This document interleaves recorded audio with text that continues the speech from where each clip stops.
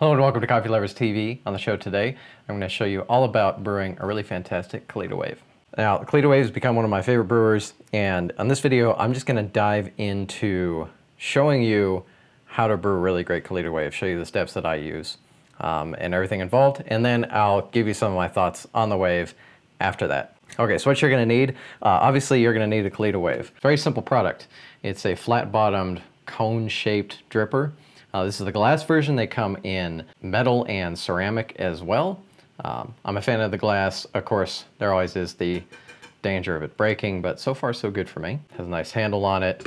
Works really well. You can also get the server, the carafe that is made for the Wave. I happen to really like that, but you can, of course, set this on a mug, and it works just as fine if you want to get started just getting the dripper. There are two sizes to the Kalita Wave. This is the 185. There's also the 155, which brews less. I can brew a mug like this with this size Kalita Wave, so I personally don't really see a need for the smaller one. Again, I can brew enough for one mug with this size, but I can also brew enough for a couple mugs with this size. So to me, this is the perfect size. With this, I can brew 500 milliliters of coffee, which is enough for, I think, 1.5 of these. Usually when I brew, I usually don't fill this all the way to the top. I'll like fill to here just because I like drinking less amounts of coffee. So 1.5 to 2 mugs I can fill up to there in the carafe with this. So long story short, I think the 185 is the one that I always recommend people. You'll also, of course, need the appropriate filters. You have to get the Kalita Wave filters, and that's because they are very specifically shaped. That's the Wave name, these waved filters. But if you're getting the 185 Kalita Wave, then you need the 185 filters. And while you do have to get the Kalita specific filters, you can find them online easily. I'll link to all this stuff below. So those are the filters. You'll also really want a controlled pour kettle. I've become a big fan of the Fellow. This is a very high quality product. It's not cheap. If you do want a less expensive kettle, I still recommend getting a gooseneck kettle, just because while exact precision of pouring is not completely necessary with this brew method, I do think that two reasons. A, adding the water more slowly, more deliberately does give you a better brew. That's been my personal experience. And also, I mean, it's not that big of an area to get water into. Trying to do this with a regular old tea kettle sounds like a pain in the butt to me and a recipe for a lot of mess. In general, I'm just become a fan of using gooseneck kettles anytime I'm boiling hot water for anything, just because they're so much easier to pour and handle. So in general, but I do think you want a gooseneck kettle for the Kalita Wave. And then of course you want a scale as well. I use the Akaya scale, another fancy product, but you can get by on just a regular food scale. But we want to be able to make sure that we measure everything that we're doing, that we get the right amount of coffee and water in here. I'll go over this when we do the brewing, which I'll do shortly. But for a grind size, I do about just a medium grind size. If you're using a Baratza Encore, I set it to 20. Sometimes I tweak from around there just to play around and see what results. But I like what I get from about a medium grind size. You could go medium coarse, something like that. You don't need to go a more finer to a more drip setting with the Kalita, because the way that this dripper kind of works, you'll see 3 small holes in the bottom. So flow rate out of this dripper is somewhat restricted. So you end up with kind of a bit of immersion. You'll see that when we brew, that we'll pour the water in and it'll sit and then it'll slowly drip down. Not too slowly, but it'll slowly drip down. So I think that kind of longer brew time necessitates a little bit of a coarser grind. It's kind of the same experience with the Chemex. Medium grind size is fine. As always, you can troubleshoot from there. For ratios, I like a 15 or 16 to 1 ratio. So that's 15 grams of water for every gram of coffee.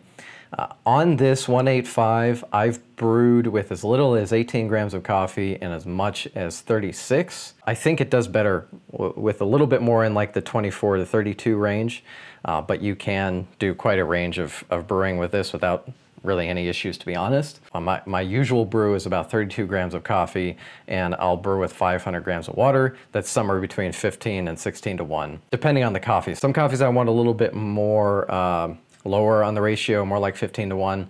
Some coffees I want a little bit higher, but that's just a personal taste. So a good standard to start with, if you want to brew a full carafe, about 500 milliliters, is to put 32 grams of coffee in there and then brew with 500 grams of water. And that's the water that we pour in, and we'll be measuring as we brew. As with any pour over method, any brew method, we're aiming for about the 202 to 205 degree range. If you have a kettle like the Fellow, which has a thermometer on it, you'll be able to tell what the temperature is. If you don't, if you have a less expensive, maybe cheaper gooseneck kettle, you can bring the water to a boil, set it off the heat for a minute or two, and then brew straight away, and you'll be just fine. Okay, so those are all the basics. That's what you need, and of course a mug to drink in. I'm gonna go ahead and set up the camera so you can see everything that I'm doing, and then we're gonna brew up a delicious Kalita Wave. I'm gonna show you some tips as well, some little things that I do that I think help make a better brew. Okay, there's one point I do want to make about the Kalita Wave, and that's that you do not need to rinse the filter. These paper filters are very thin and do not impart a paper taste in my experience, so it's not necessary to rinse the filter. I also think that rinsing kind of compromises the, let's just say, structural integrity of this shape, and sometimes it can deform. But if you do feel that you want or need to rinse the filter, I do want to make sure that you just pour right in the center, and I'm just going to demonstrate. Do not pour around the edges. Just pour right in the center so as not to disturb the wave. That's it. But again, you do not need to do that. You can just put the filter in and add the coffee, and it works just fine. But I wanted to show you that, to make sure that if you do rinse it, you do it as properly as possible. Okay, so like I said, we don't need to rinse the Kalita Wave filter. We can just use it as is. Very straightforward. Add your filter, stick this on the carafe or your mug. If you're doing it on a mug, just be sure that you're not going to brew too much coffee and overfill. Now add your coffee. I've got, should be about 32, it's about 32 grams.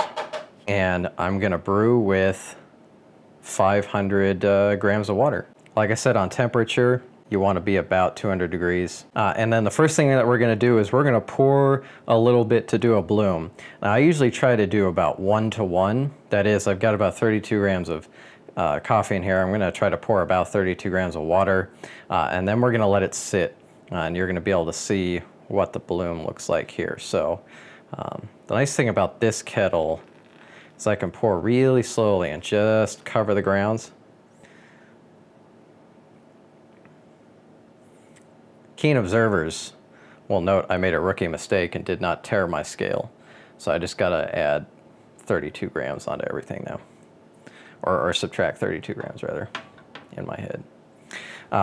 Okay, so this is the bloom. So you see after adding the water, the coffee is expanding, and you got little pockets bubbling to the surface, and it's kind of just, it physically looks like it's blooming. And what I wait for is that moment right there. It just kind of let off a bit and then collapsed. So now I could start brewing again. You could also set a timer for 30 seconds. 30 seconds is a good rough time to do this sort of thing. Sometimes I actually do this a lot longer.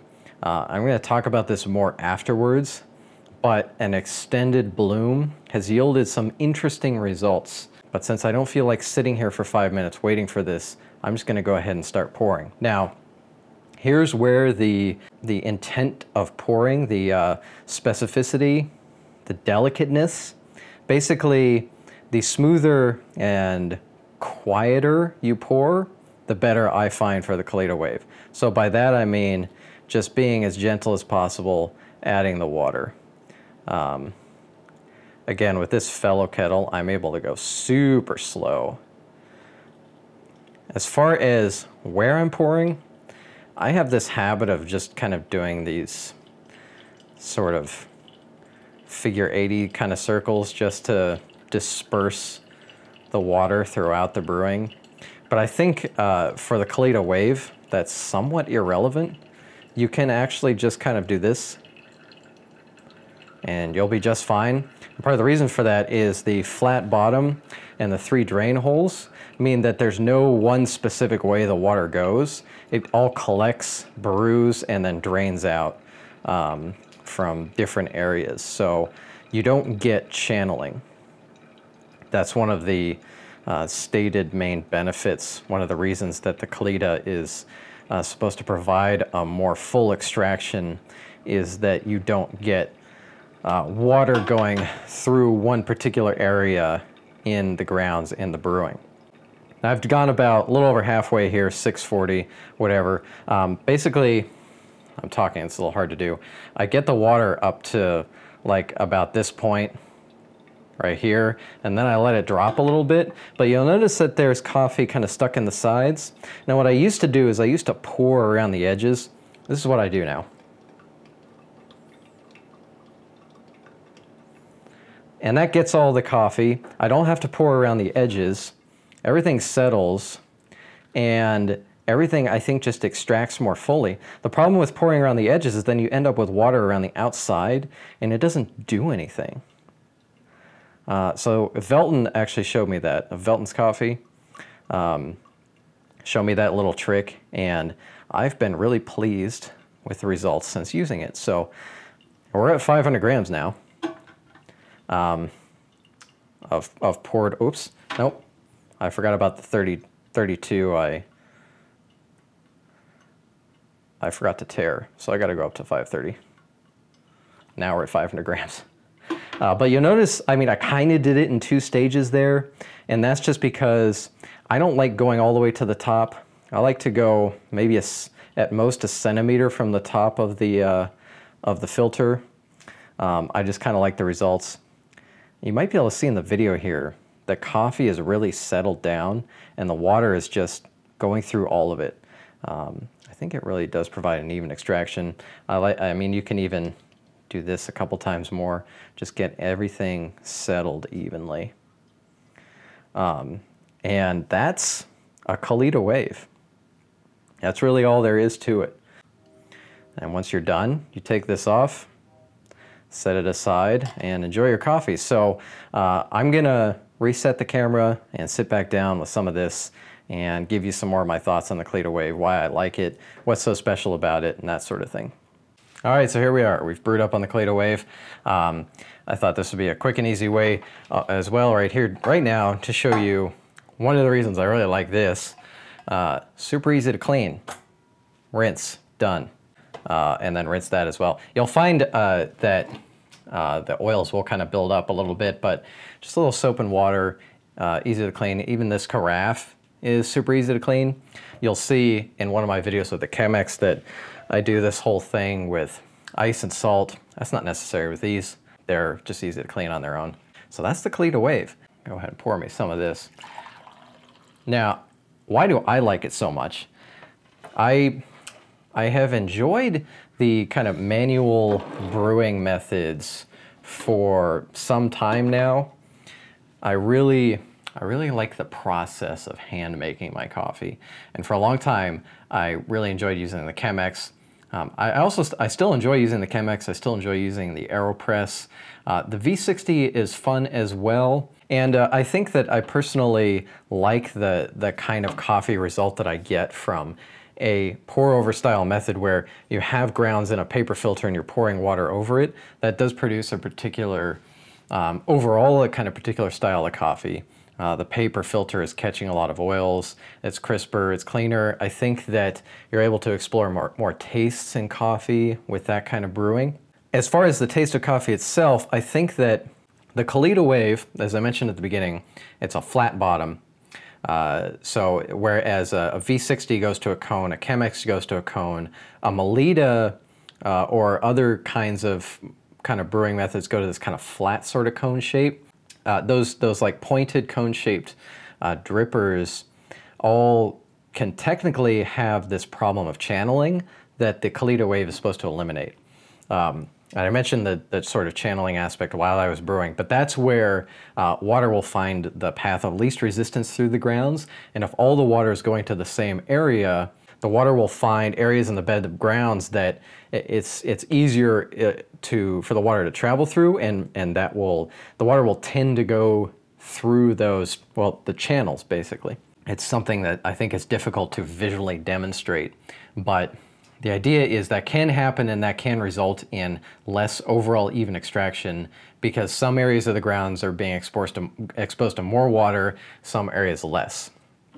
The flat bottom of this and the multiple dripping holes mean that there isn't one area that the water is going.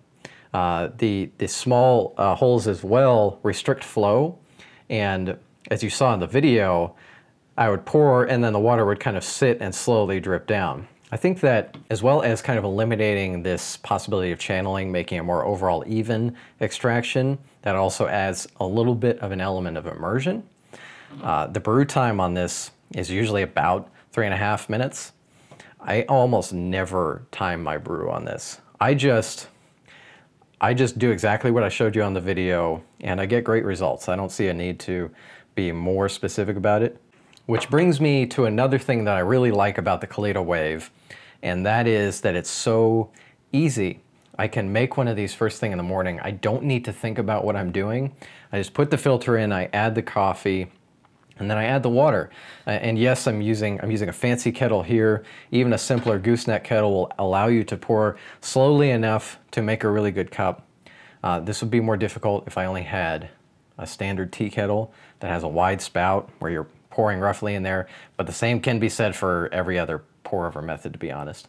So this ends up being a really straightforward brew method, and the result of the cup is a really full-tasting coffee. Compared to a Chemex, this has a much rounded flavor. It has more like broad richness to it.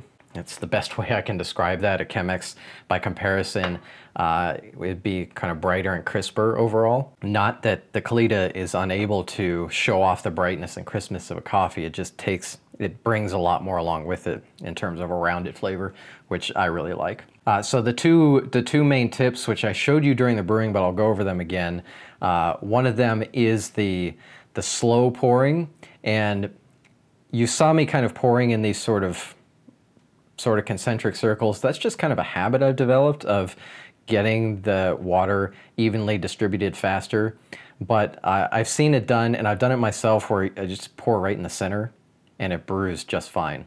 I think that this sort of circly thing might be just my habitual ritual of the brew, where I'm standing there just kind of getting into all the brewing of the coffee.